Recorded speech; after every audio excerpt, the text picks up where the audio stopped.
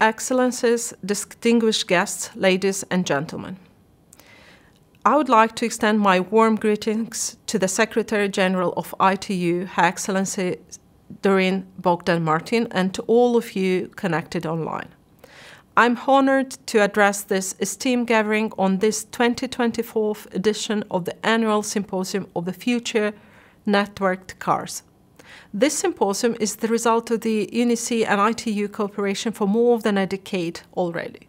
And this event, which is organized by ITU and the UNECE, remains a unique platform at international level to gather authorities and industry experts from the automotive and telecommunication sectors, as well as their regulators.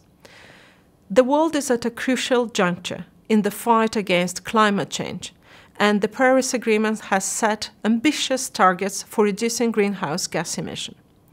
The recent session of the Inland Transport Committee adopted a few weeks ago the Inland Transport Committee strategy on reducing greenhouse gas emissions from inland transport.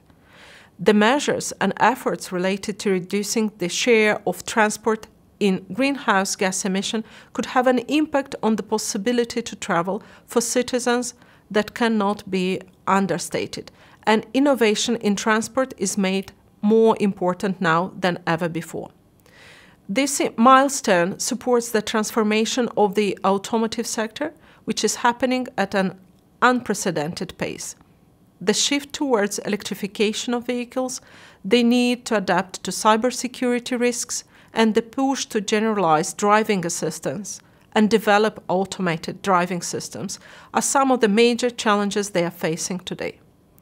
UNECE is pleased to report on recent achievements in terms of regulatory developments related to cybersecurity, but also in terms of advanced driver assistance system with the adoption of the draft regulation on driver control assistance systems last week.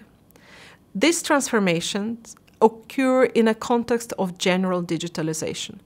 We will hear today about software-defined vehicles, as well as on Thursday on vehicular communications, where the collaboration of UNECE and ITU is remarkable.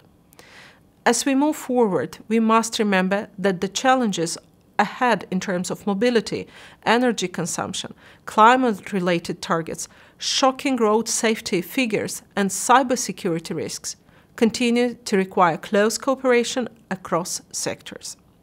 The automotive and telecommunication sectors have a crucial role to play in this transformation, so let's work together towards a sustainable future. I wish you all an excellent session.